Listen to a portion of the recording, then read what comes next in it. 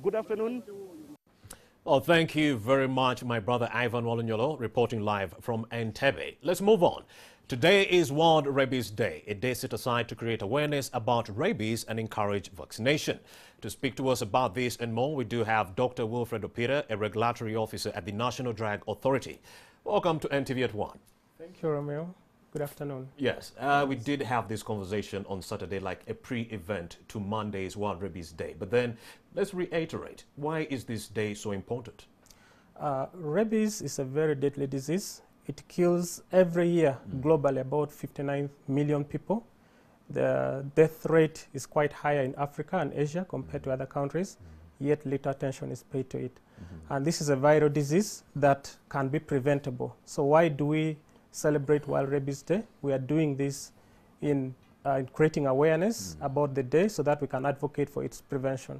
So ideally, rabies is caused by a virus, and as we all know, viral diseases you can't treat, but you can only manage.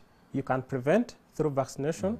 And as we crown this World Rabies Day, much as the disease can kill 100% when the clinical signs start showing, but we can prevent it through vaccination. So the reason why we are advocating for vaccination of dogs, especially which is the main animal which transmit the disease, it's because if we vaccinate about 70% of the dogs in our population, we can control the disease.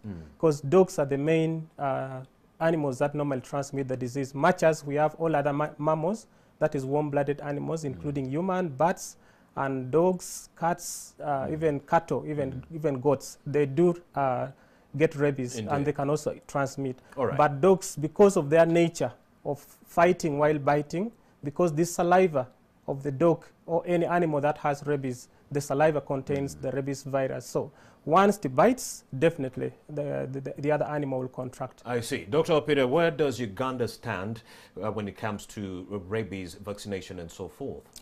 Last time the commissioner mentioned something about close to 50%. So we are not yet at the level where we need the 75. We need the 75%. Ideally, at the moment, we haven't yet reached that level. And we are estimating that by 2030, we should be in position to bring down the disease. What would you say to someone who has just been bitten by a dog, finally? Once you're bitten by a dog, one thing you need to do is you have to wash the wound with plenty of water and soap. Why do you have to wash? You're washing because the rabies virus, which is found in the saliva, will have entered the wound. But you have to remove as much as possible that virus from the wound. Now, as you remove the virus, you don't stop there because some of them will have already entered your body. That will be multiplying through the nerves. So the next thing you have to go is go next to your veterinary officer at the district level. Veterinarians will have the ability to verify whether this dog which has bitten you could potentially be having the rabies virus or not. If they feel it is required for you to go ahead and get post-exposure, they'll write for you a letter. You'll go to the nearest health center that will offer you the services that is required at the hospital. Dr. Wilfred Opira is a regulatory officer at the National Drug Authority. Many thanks for having made the time to speak to NTV. Thank you. And you're still watching NTV at 1. Let's take a very short break. We'll be right back with more information.